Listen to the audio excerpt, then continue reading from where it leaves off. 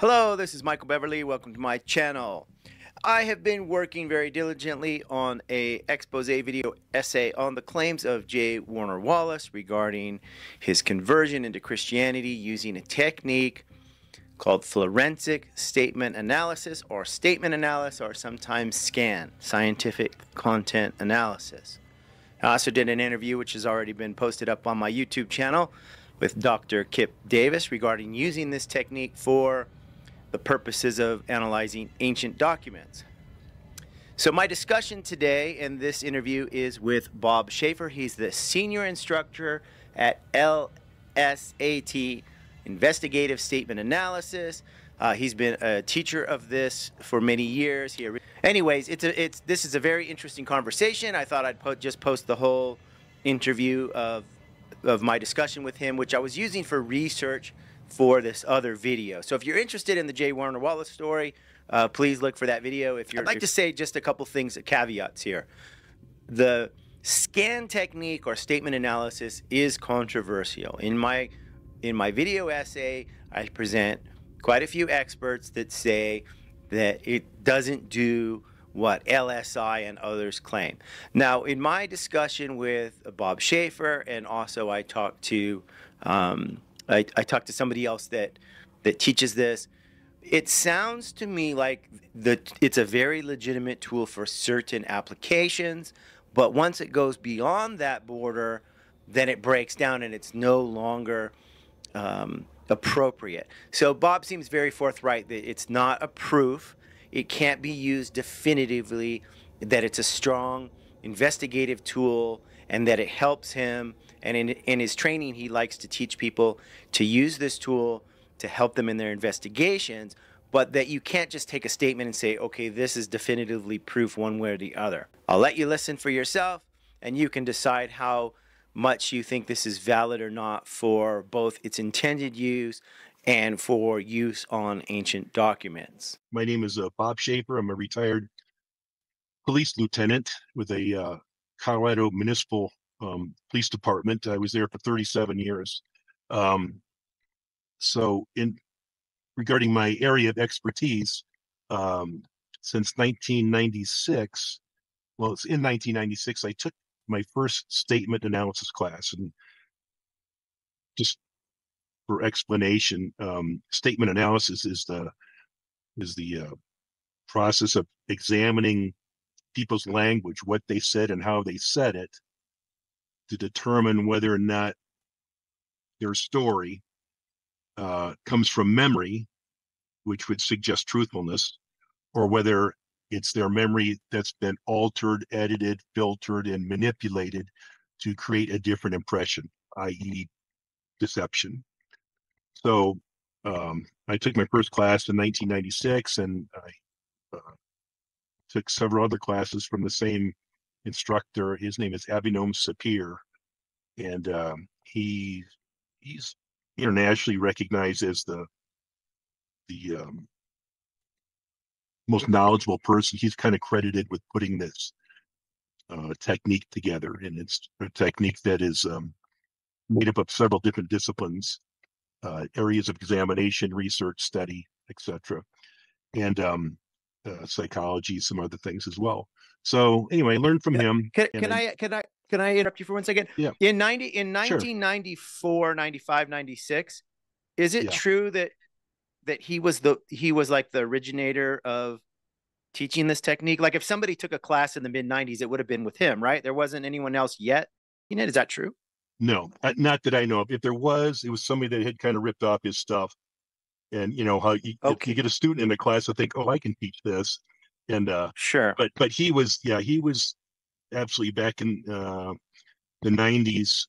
He was recognized as I want to call him the international expert and I have to pick my word carefully, developer of this technique, which is he didn't invent it.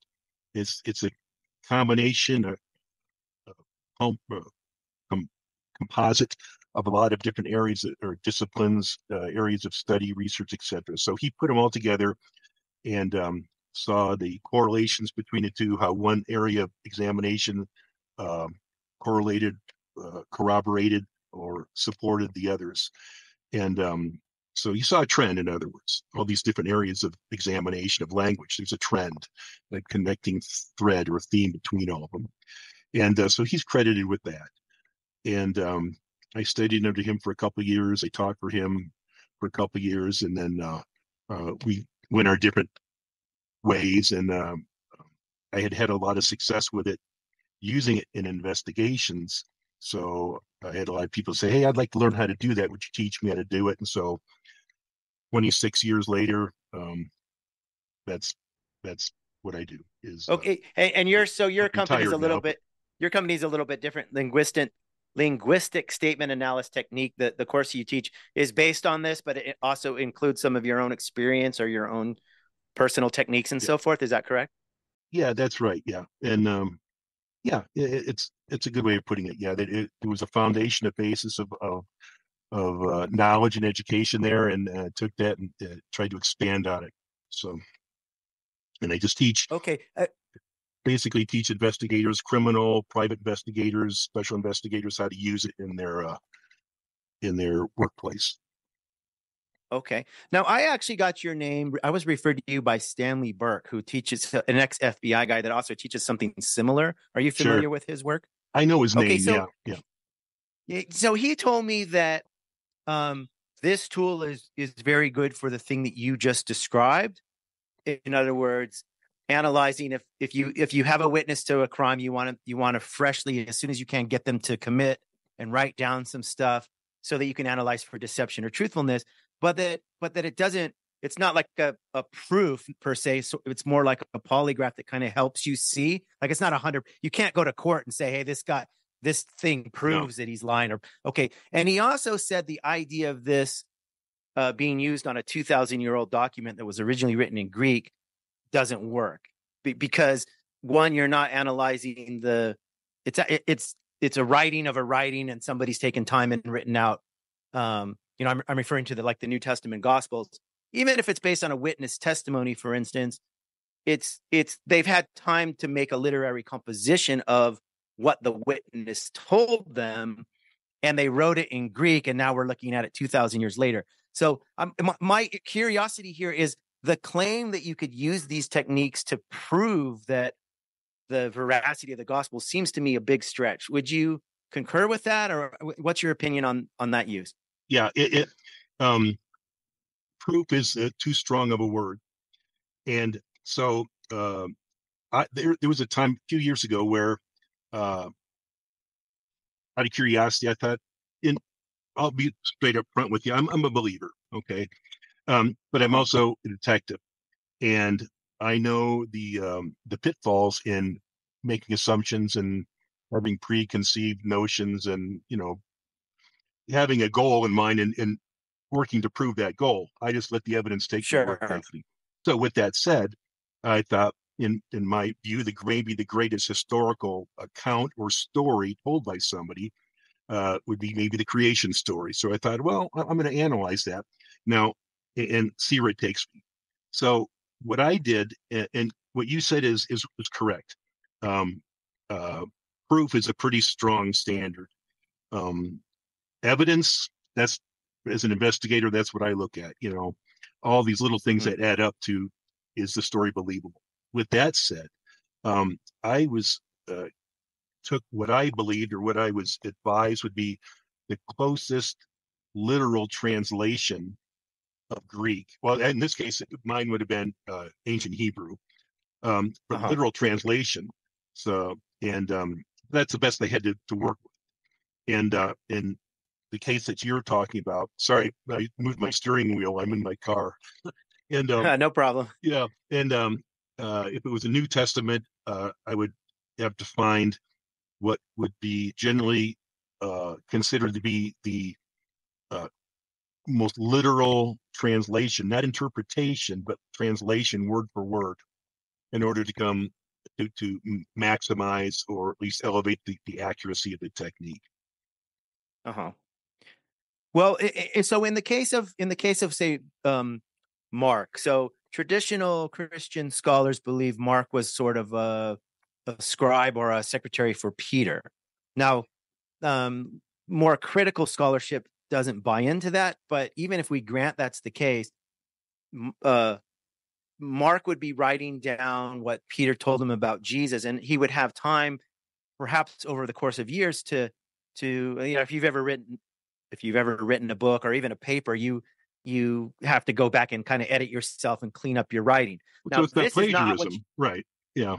yeah, but this is not what a witness. If you've arrested somebody because you think they've witnessed or they're participated in a bank robbery, for instance, you're not going to give them a year to write their statement, right? You want a fresh, off the cuff, under duress statement, so correct? the important thing is, so let's put it in basic terms. So let's say that you murder somebody, and that's what your memory knows. It knows you murdered somebody, and it knows it whether it's 20 minutes later or 20 years later. And so knowledge of that murder is still, that memory is the foundation of the statement.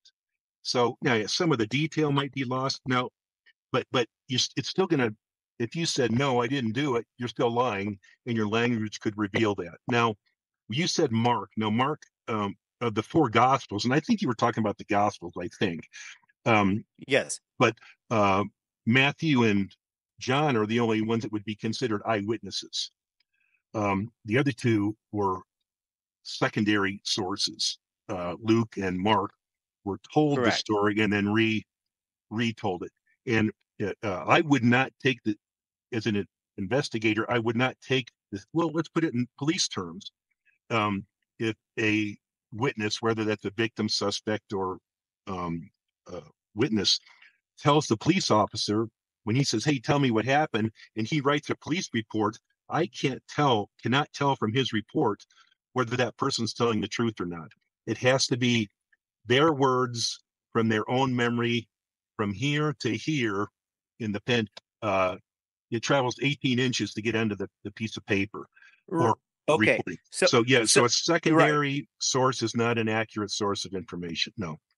Right. That this would cause the technique that you used to be unusable, because you couldn't analyze Mark's interpretation of Peter's memory, right? Yeah, is that correct? Yeah. Okay. That's Now with that said, I'm sorry, I was going to say, I can't remember what I was going to say. Go ahead. Oh, well, so let's look at Matthew's account. Now, a good third of Matthew is verbatim of Mark. So Matthew, and Luke does the same. A good portion of Matthew and Luke are verbatim Greek and or the Septuagint quote. So what scholars say is those parts they've just taken Mark and they've just copied it exactly because the count doesn't need to change. They're just saying what Mark got was exactly right. Here's the verse. It's the same. If you look at the Greek, it's the same.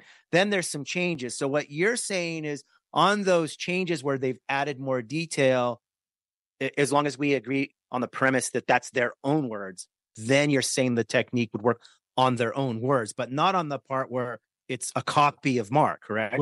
Well, okay. So to go back a little bit, this technique is a compilation of a lot of different areas of research, not just word choice. There's a lot of things that are looked at, and shy of teaching you the class here, which is important. Yes, I understand. Word choice is one small, well, it's a major slice of the pie, but it's just one slice of the pie. There's a lot of other things we can look at. Now, what it can tell you, though, is whether that person thinks, well, let's put it this way. If I analyze, which I did, Genesis, and I determine that there's no deception detected, that just tells me that whoever wrote that thinks it's true. It doesn't prove whether it happened. It proves that they sincerely believe what they are saying is true. And now there's a certain component of that would say, because they think it's true, there's reasons for that, and it does, to a degree, I would say, support the story or lend credibility to the story. But what it really tells you is whether that person thinks they're telling the truth, they are telling the truth or not. Let me give you an example. So if you and I go to a convenience store and the place is robbed, or I'll tell you what, yeah, the place is robbed while you and I are there. And the cops come and they say, hey, Kate, Michael, write me a statement. Tell me what happened. And they say, Bob, you go to your opposite corner and you write a statement. Tell me what you happened. Our stories are going to be at a superficial level the same. But you might say, Mm-hmm. well, the guy was wearing a green shirt. And I might say, well, I saw a guy come in with a blue shirt. And you might say, well, I saw a guy with a black revolver robbed it. And I might say, well, I saw a guy with a silver semi-automatic pistol. Some of the details are going to be different just because of we're different people, different perceptions, Right. different. And so it does, the process tells but even though some of the facts are incorrect, it tells the reader or the investigator that you think you're telling the truth. You're not intending to deceive. And I'm not intending to deceive either. And so it doesn't necessarily uh, determine, well, which account is factual, objectively factual. Um, Mm-hmm. Now, so there are there's that Now, element to it. what if, what are, and are, are you of the position that, let's say the police ask me to write down what happened in the bank robbery, and let's say I'm in the bathroom and I don't see anything, but I want to be in the spotlight, so I make up a story, Oh yeah, and that let's happens. say Yeah, and let's say I'm a very good storyteller. What you're saying is your technique would trip me up, yeah, but absolutely. it Yeah. still but it still wouldn't necessarily prove that I was lying. It would just show that I'm intending to deceive. No, Right? well, that's the same. Okay, so Yeah. you bring up a point, and it's a technicality, but lying and deceiving aren't really exactly the same thing. A lie is a story or a portion of a story that has no foundation in truth. If I say, hey, I walked on the moon last week, that's just a flat out lie. Um, Okay. but a deception takes the story, it takes the reality, something that actually happened, and it manipulates it and distorts it through some language tech strategies and some style strategies and some emotional strategies. So if you murder somebody, you would, and somebody says, hey, Michael, tell me what happened. You could tell the story of how you killed somebody, but you're going to make it look like it was an accident, or you're going to make it look like it was self-defense, or it was a suicide. The guy committed suicide while you're there. So it doesn't Oh, take so sort much of half truths, like a little bit of half truths and stuff. income Now, incomplete truths. Yeah, and part of the strategy right. for deception is to omit critical information. And we know Yeah. how the brain does that. It's hardwired into the human brain. Every person on the face of the earth that ever existed deceives in exactly the same way. It's a template. It's a format that Okay. Would this be they, true even for somebody with somebody that was clinically sociopathic, had no empathy, and was a good storyteller? so. Would they still would get caught in that? Oh yeah, absolutely, because they know it's not true. And so the part of the brain that would be considered to be factual or real is your memory. It's like a videotape. It records it. It doesn't have any judgment about it. It's a recording. It's the conscious mind that when that memory comes back and you're asked to tell that story, they say, Michael, hey, tell me about Bill Smith's death. And I think you did. You're going to remember that you murdered him, right? But so that when that memory comes back into your conscious mind says, I can't tell that truth. I have to change it a little bit. I have to distort Hmm. that. So the subconscious mind is completely truthful. That's all it knows. The conscious mind is the one that says, I can't say what really happened because that's a confession. And Okay. so what happens is it creates a conflict between the subconscious mind and the conscious mind. The subconscious mind goes, tell the truth. That's all it knows. The conscious mind goes, I can't. And so that's how, as a police officer, we gain confessions. We work the person's subconscious against them. We we we Okay. we nurture memory, which is in conflict with the conscious mind, and it comes out in the form of language distortions and trends. There's trends of deceptive thought. There's And certain words. I'm sorry. Go ahead. do you believe those do you believe those trends and those pronouns and the adjectives and I've seen some of your papers where you have different color coding and Yeah, so yeah, yeah. forth. Would that still work on Greek, and how so? Because unless you know Greek, you wouldn't know what the norms were. You wouldn't know, like, how would you know what the pronouns or adjective Well, differences? That doesn't seem like it would translate. most of it translates. I'll give you an example. If I'm not mistaken, you live in Mexico, right? Are you in Mexico? Yes. Yeah, yeah. Uh-huh. Yeah. So in Spanish, um, uh, the verb itself suggests the perspective that it's told from. In other words, you don't always have to use the pronoun, you know, uh, for I or you. It's suggested in the verb. But um, Right. yeah, but so, but again, this is a human thought process issue. It's not a language issue. What it reveals is a thought Okay. process. In other words, a person who speaks Russian is deceptive in exactly the same way that a person that speaks English or Spanish. I've actually taught the class in the United Arab Emirates in Arabic and in Uh-huh. Spanish. Um, and all I needed to have was somebody that could not interpret, translate the language for me. And so, Okay. so yeah, it's valid. It's even valid for sign language. Even a person that can Okay. sign, we can it eliminates some of the components of it, but Sure. the vast Sure. majority of it is a reflection of a person's thought, and that's really what it is. It's the closest thing we So, have but to. you would have to do it in the language. So maybe you don't know Russian or you don't know Yeah, Greek, but somebody translate it properly, then you could yeah, do the analysis even if you don't know the language because yeah, it's been properly yeah, translated. But you yeah, couldn't do it in English on a document that was originally in a different language without first translating. Otherwise, the words might not even match, correct? yeah, yeah. There is that possibility. Yeah, that and um, whoever,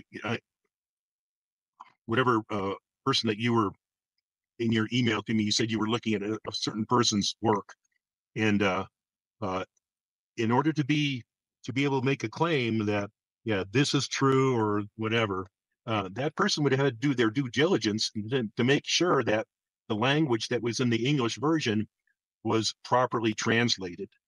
And Yes. and But so when I said I did Genesis, well, I just went to it. I didn't go back to ancient Hebrew. I just picked mhm, what people said. This is the closest thing we've got to a precise translation, not an interpretation. And so, yeah, right. um, Well, okay, but in that case, the Jews that wrote that obviously believe God created the world, so they yeah, wouldn't be deceptive. But that it wouldn't prove the truth claim; it would just prove they believed that they were recording honestly, correct? yes, yeah, Like they would, it, they believed it. yeah, So and then, well, and as well as I do that true people believe that that is God inspired, that God picked that language, He picked the yes, words, very, very intentionally. And so there's always that argument for it, but I'll admit straight up front, my analysis is I'll admit that it's got that potential weakness to it, and that but even if it didn't, even if I knew ancient Hebrew, I anybody who's responsible and I want to say honest about it, um, uh, should admit to themselves I might be wrong. I mean, every time I analyze a yeah, criminal statement, and I still do that for places, I say, look, this is my findings. And I feel extremely confident that what I found is the reality.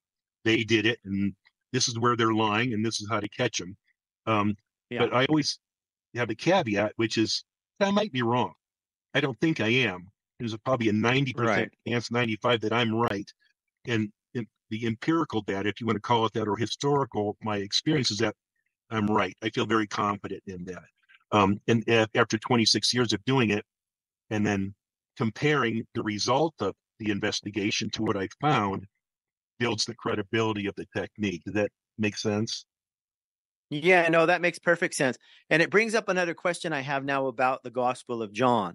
So the Gospel of John varies from the synoptics in that's partly why the synoptics are called the synoptics because they're very similar, right? Yeah, So sure. in in in modern scholarship, including Christian scholars, they not everybody agrees on this, but this seems to be the consensus that John is using literary techniques and conventions when he deviates from the accounts of Matthew, Mark, and Luke, it's not that he's lying. It's not that he's not being honest, but it's not an eyewitness verbatim thing or exactly what happened, because he's using a flavor, because he's trying to present. In other words, he calls Jesus the Lamb of God, and he uses other phrases that appear nowhere else. So modern scholarship and even evangelical believers say, well, he's using literary techniques because he's a brilliant writer. Now, if that were true, and I'm not asking you to comment if you believe that or not, but Sure. if that were true, would that then show that you can't use these techniques on it because he's writing as he's putting flair and he's using writerly conventions? So the technique doesn't take those things into consideration. It strictly looks at what trend of thought is there. Is it from memory, or are there clues? We'll call it clues or evidence that memory is being altered. So, and that's one of the things that that people, when I explain to them how the technique works, especially detectives, let me put it this way: there is no such thing as a good liar. People are good liars because they use those strategies that you're talking about.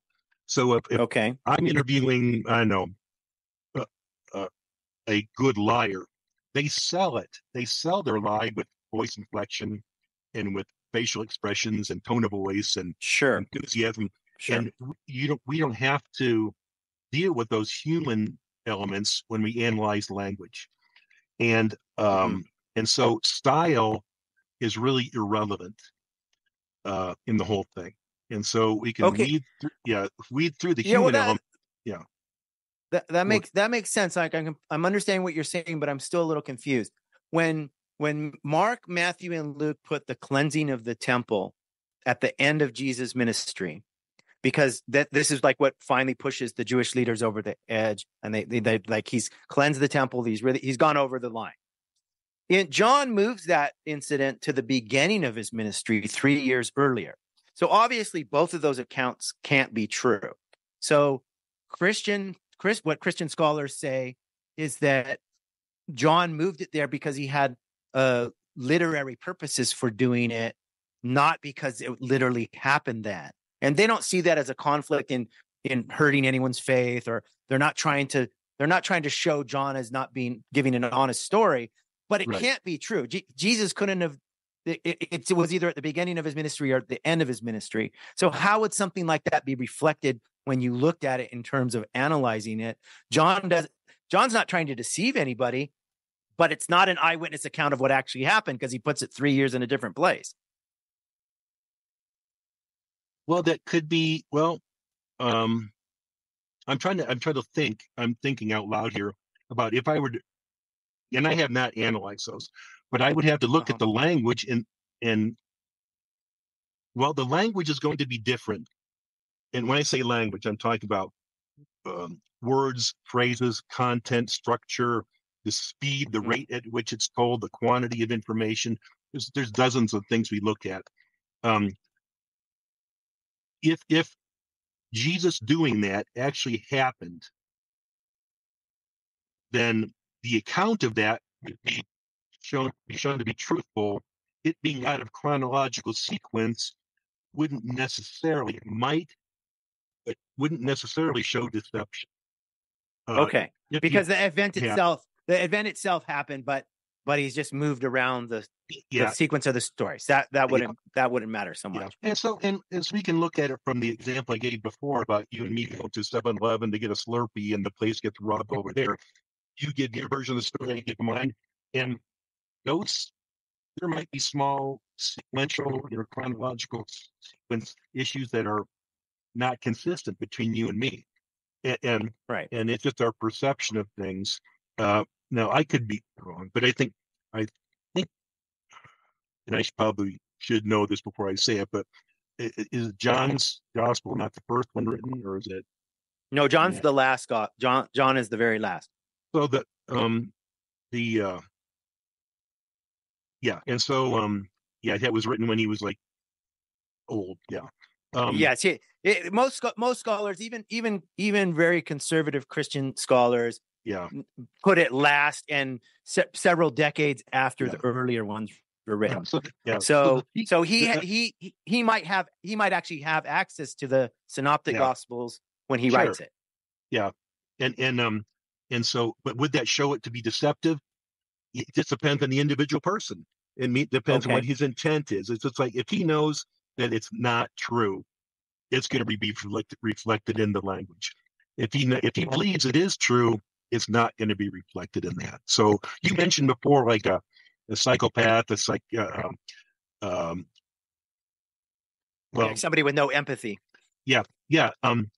That's irrelevant. What they know is that the facts that they're telling are true, and it's going to be reflected in the language. So they're susceptible to that. And so as long as,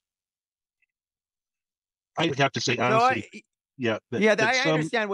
I understand what you're saying. It's like what's the person feels and what they recall. But now would that also show? Let's say I honestly believe I had an encounter with a vampire or a ghost, and I really believed it because for whatever reason, and I wrote that down. Would the analysis show, hey, he's not being deceptive? But of course, it wouldn't mean you would believe in vampires, right? Right. It would show that you were. I get that all the time. I've had statements that came from people that were not psychopathic, not delusional. I'm trying to think, schizophrenic. Okay. And they believe what they hear is real. They believe what they see that the is actually happening. Their statements will come out true. A person that's delusional, they have an inaccurate perception of what's really happening in front of them. Come out true. It's what they believe. And now, I've had even just a statement yesterday where a person heard a story. They were giving their, they actually projected that in their statement as though they had at least partially witnessed it. Right. Okay. Which was not true. And we caught it. It's like that language is symptomatic of somebody who didn't actually witness it, but wants us to think that they did. And so it's a pretty valuable tool.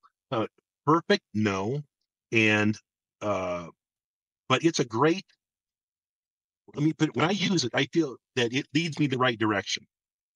Yeah. Well, I could see how this is what Stanley Burke told me was that if you're let's say you have 4 or 5 witnesses and one of them comes across you analyze their statement and it seems very much like they're not trying to deceive you, and somebody else is a little bit more deceptive, you would now know which investigative lines to take. It would save you time and resources. Yeah. Okay. So but in your example of John actually believes that the cleansing of the temple happened, then it's that event that's going to, his description that's going to tell us whether he actually believes it or not.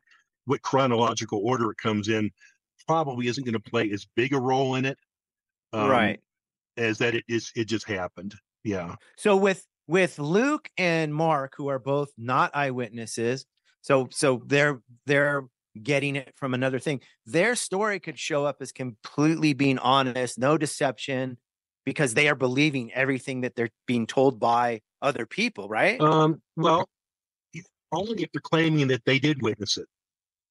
So so if Mark believes Peter witnessed Jesus doing a miracle, for instance, and Mark believes Jesus, then Mark's writing will show that he's not being deceptive. Well, it shows he believes Peter.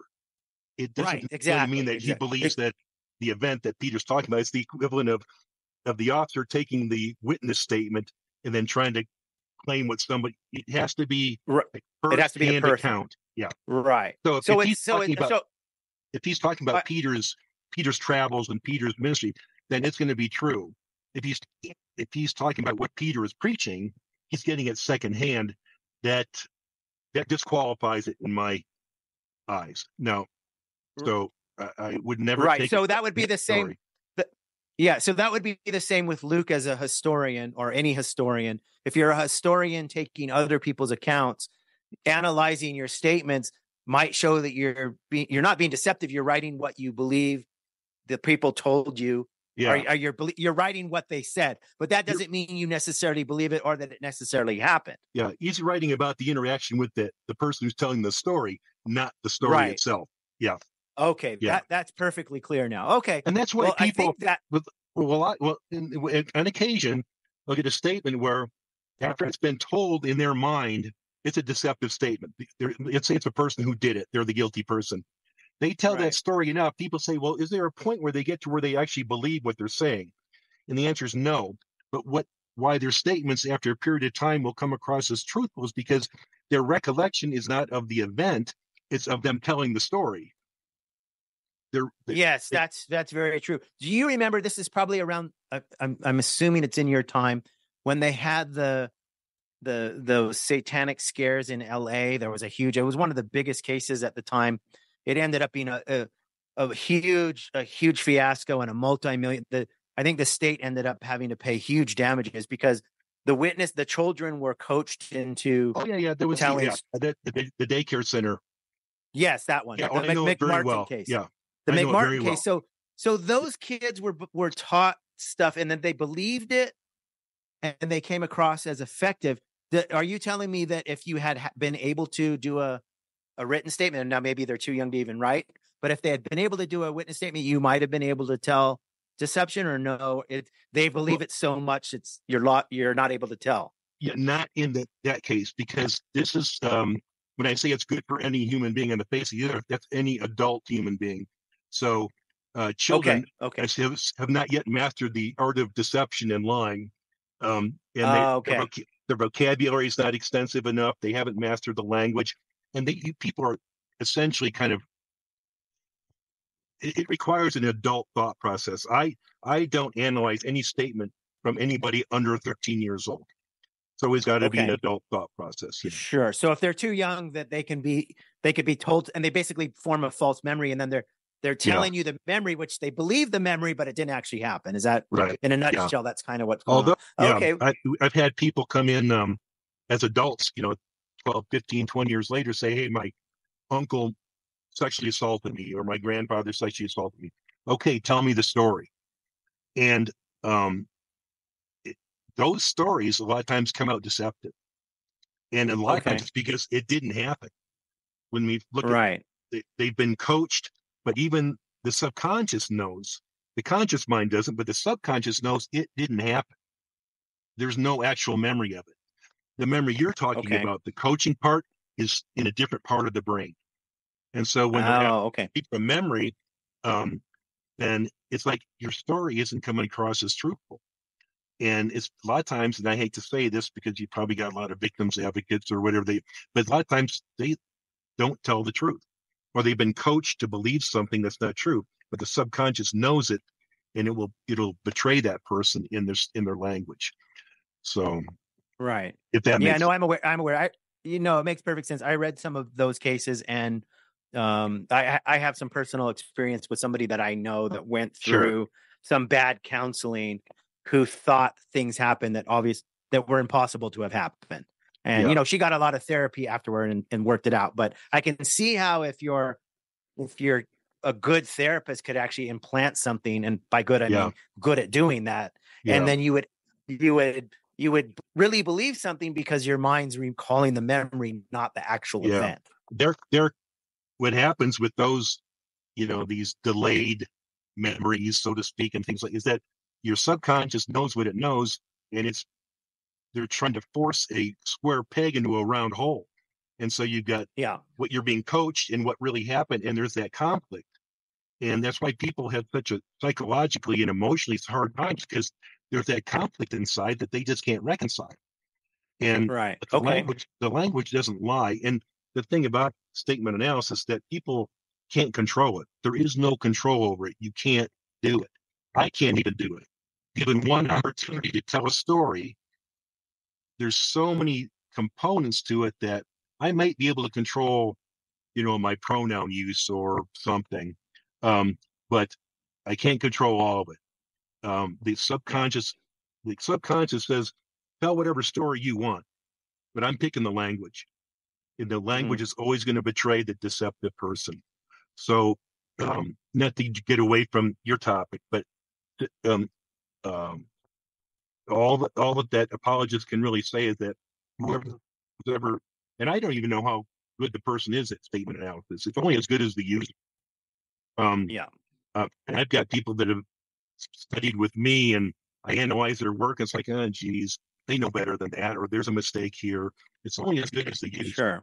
And I have no idea what the proficiency level is of the person, that you were talking about. Yeah. Well, yeah. This detective took the course in roughly 94 or 95, according to his testimony, and he said he took whatever the full course was. Now he doesn't mention LSI, but I think that's the only option. That's the only one available. I think at the time, I didn't start my teaching until about 2003 or 4. So so it's considerably later. So then he says he read the Gospel of Mark, and within a month of using using forensic statement analysis, that he knew that like these were true witness statements, and that Mark was really the scribe of Peter. But if what you're telling me is true, that he couldn't have even done this on Mark. That's impossible, because Mark's a reporter, and if I'm understanding you, you're saying you can't use it on the reporter. If you could analyze Peter's writing, it would work, but not Mark. Now, okay. So that can't, like, his technique or whatever, even if he was good at it after a week of training, that would have been impossible to use it the way that he used it. Yeah, it would be unlikely. And I'm not asking you. I'm not asking you about Matthew or John, which may be a different case. I'm asking you specifically about Mark. And Mark is not an eyewitness, and he's writing stuff down that he believes. Presumably, he believes it's true, that Peter's telling him it's true. But analyzing his statement doesn't tell you anything other than he believed Peter. Yes. Yeah. All the analysis can do is analyze the language of the author. In other words, Mark's experience. We can't analyze Peter's experience or Jesus' experience. The only experience that we can analyze actually is what did Mark hear, and what did he do, and what did he see? Right. This person. Anything beyond that is just it's kind of I want to say irresponsible to do that. Yeah. And maybe he's right. Well, my issue. I mean, yeah. Well, so the thing is, this particular police officer parlayed this. So you may have seen him on Dateline. I'm talking about J. Warner Wallace. Have you ever heard that name on Dateline? He did a bunch of cold case stuff in the name sounds familiar. 2010. So he was on Dateline because he was in the Torrance Police Department, which is near Burbank and the NBC studios. Yeah. So it's very convenient. And also Torrance was wealthy enough to have 2 full-time cold case detectives that was their whole job. They weren't doing it. And they started doing these. Yeah, it was a nice luxury. And they also started doing it before, they started doing it right at the beginning of DNA starting to come into use, which was like they the would have been mid-90s. like the late 80s, early 90s. Yeah. Yeah. So then by 2000 and I want to say 2012, 13, somewhere in there, or maybe sometime after 2010, some smart person figured out that the ancestry sites might be a gold mine. And then they started using that. So eventually the need for a full-time cold case detective became unnecessary, because there's no work to do once you've submitted the DNA. You're waiting for a hit. Like, it might take a year, it might take a month, it might take 10 years. So they cleaned up a bunch of cases using not using investigative techniques on figuring out who did it. They already knew who did it. So that the 6 cases they closed, the district attorney knew who the killer was. He just couldn't go to court. He didn't have enough. So they went back through those old cases, and they were able to build cases. And that became very exciting for NBC, which is why they were on Dateline a lot. Sure. So my complaint, because he's sold millions of dollars of books and courses, and he's a big celebrity now. My argument with him is the idea that you used these analytic techniques on the book of Mark to originally become a Christian is that it's it's irrelevant that you did that because it doesn't work the way you say it. So that doesn't mean Christianity isn't true. It's just you can't believe it's true on that evidence. That Yeah. evidence is not. That evidence is bad. If yeah, yeah, and we could get into a big philosophical discussion about that. That wouldn't be the way to become one anyway. It's just not the way that it works. Um, and but yeah, I even as a believer and whatever, I would be very skeptical. Let me put it this way: that analysis of Mark come maybe in it may help to build your faith or support it, but it's out of sequence. It's not the first step, and it would be building a belief on a weak foundation, and it and that this doesn't work. And so now, but to say that what Mark wrote isn't true, I can't say that. Yes. It's No, and I've talked to a Christian. Yeah. I talked to a Christian scholar who said that he believes Jesus rose from the dead and he believes in Christianity, but he basically said the technique of using a forensic statement analysis on Mark, he has no knowledge of that in his his specialty. And so my thought was, well, wait a minute, if Bible colleges and history departments aren't using this technique in that way, they certainly would if the research showed that it was good enough to say, hey, we can base a foundation on this. And they're not doing that. So that says something to me. So it seems like he's a lone wolf saying, hey, this technique I used in 95 really worked great. And so I'm challenging that. Well, and so it is actually a way of studying the Bible, though. But that's after if you're looking at it to prove or to say, my belief is hinged on whether or not I can believe this language, then it's a weak foundation. But there are Bible studies that loosely follow that same type of technique, and maybe not as in depth, but I've been to some Bible studies like, hey, somebody picked up on that. That's exactly what we look at. So there are it's not a magic technique. In fact, if you were to take the class, you realize that okay, a lot of this stuff should be common knowledge of way of looking at things. And so, to say you should base your faith on or not on that analysis is, I think it's kind of irresponsible. Yeah.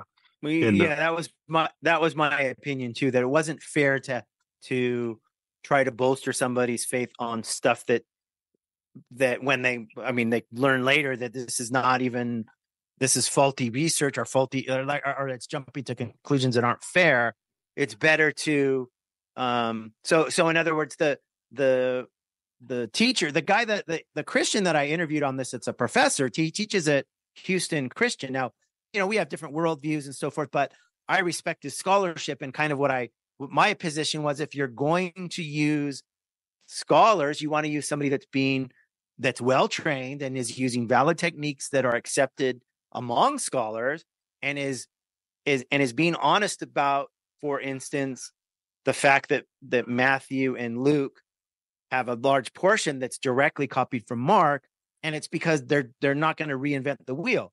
Mark said this happened, that was good enough for them, and they just copied it exactly. But as a witness, you can't use a collusion. Right. It's a verbatim thing that doesn't count. You have to look at stuff that's original to the person that's writing it down or telling you the story. For this technique, yeah. And of course, anybody who does research is always going to talk to somebody who learned what they know from someplace else. They're not always firsthand or first person, the person who experienced it. So, research out of books and talking to people and other artifacts and things like that. So it doesn't. Yeah, and we already stated that it doesn't say that what Mark said isn't true. It says that it kind of, cautiously use the word irresponsible to say you've proven the Gospel of Mark to be true based on a statement analysis. That's just not, even in a police investigation.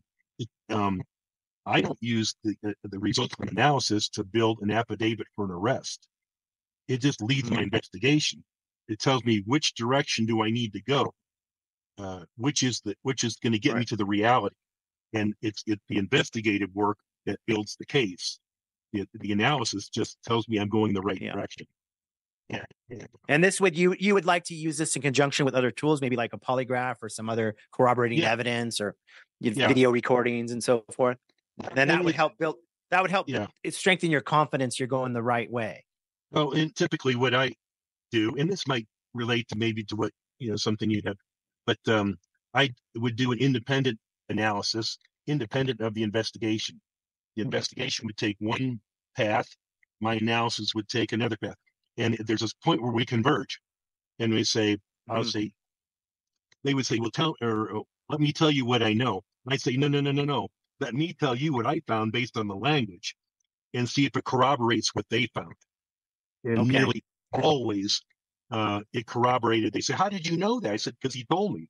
He said it in the language. And so I don't want that outside knowledge. I want to do a parallel investigation and then compare later on and say, are we completely in different directions, or is one corroborating the other? And that's how it's used. That makes sense. Is this similar to the book The Gift of Fear? I forget the author's name. Do you know what I'm talking about? The Gift of Fear. The name sounds familiar, but I haven't. So he talked about he ended up, he was a police officer that ended up in I think he consulted with FBI or the federal government on certain threat assessments, and he would be able to analyze, hey, this letter, this email is just nonsense. It's just indications show this isn't real. But then a different letter would be, no, the language indicates this guy is actually a serious threat. Right. Truthfulness versus deception. Is he saying it just to scare people, or is there sincerity and intent behind it? Yeah. And it's limited in value in that, because I've been asked to do the same thing. And it's like, well, that's not exactly the best application for it, but it can be part of it. Yeah. Yeah. Well, at least it would help you if you have limited resources and you're getting, say, a big event and you're getting some threats to people. Yep. You're going to have to decide how to allocate your resources, and you don't want to chase your tail everywhere around town, obviously. Right. So that would make a lot of sense. Yep. Okay. Is there anything else? Is there anything else that I should have asked you that you can think of that maybe would enlighten me more, or did we cover it pretty well? I think we covered it. It's just understanding really what people like to overstate the value of it. I know to me, it's in value. It's just the way I think and the way I look at things. I mean, I look at somebody on TV and watch the news and politicians and celebrities and prominent people and go, that person's full of crap. They're lying. That's not true. Just based on what they say. But people like to overstate it and say it's absolute. And even I have a lot of confidence in my statement analysis skills and ability, come short of saying that. I always preface it. There's always a caveat with, but I could be wrong. Yeah. And that keeps me from getting into trouble and making claims that I can't prove. Right. It's accurate investigation that becomes the proof. And so I'm always very skeptical of somebody who says, I've proven this, I've proven that. It's like, especially when it comes to matters revolving around God, there's no proof one way or the other. On the non-believer side or the believer side, there's this different degrees of evidence, and there's never any proof. Absolutely. So, that seems a fair way to do it. Yeah, and I think I don't think it's strengthening for people's faith to give them wrong reasons, because I could tell you, I believe in Jesus because a little fairy came and told me, and that wouldn't be that's not helpful, right? So I think even though I have different viewpoints, I think we're on the same page that the evidence that you use and the things you strengthen your faith with need to be legitimate. Yeah, tools, it's going to push you one way or the other. Yeah, it's like if you're gonna that seems if you're gonna adhere to a philosophy or a position, do it based on good, solid, what you believe is evidence, and not Yeah. weak. Yeah. You know what I'm Right. trying to say. My Yeah, favorite, no, absolutely. I think we're in agreement. I think we're in yeah, agreement on that. And I and didn't it mean to comes down belabor. to Yeah, no, but it comes down to having strong integrity and not wanting to oversell the case. You want to yeah. be fair. Yeah. It's like, And yeah, I think that's reasonable. And it's I like and I politicians think when they overstate something, or right. they to prove that the other candidate is wrong, they ruin their credibility because everybody knows what they said isn't true. And it goes both. Yes. Base it Yeah. on the evidence, the solid evidence. But not to say this Yeah. can't be a way of developing evidence. It is. It's not the evidence. And Right. Right. yeah, That makes sense. That makes perfect sense. sure. Okay, well, sir, we're coming up on an hour, and I want to respect your time. I appreciate this very, very much. Thanks. You really helped solidify some answers in my head and help me Thanks. understand better. Sorry about the quality of, but I'm like say I'm in my truck parking lot. Not a problem. Please go check out my video essay on J. Warner Wallace, where I bring in lots of different experts from different viewpoints, and I talk about the claims that he makes regarding both the forensic statement analysis as a valid tool for analyzing the New Testament documents, as well as pointing out, using his own words, where his story about how he became a Christian simply breaks down. Please like, subscribe, follow. It helps my channel. I'm still trying to build it, and I appreciate your support. This has been Michael Beverly. Thank you.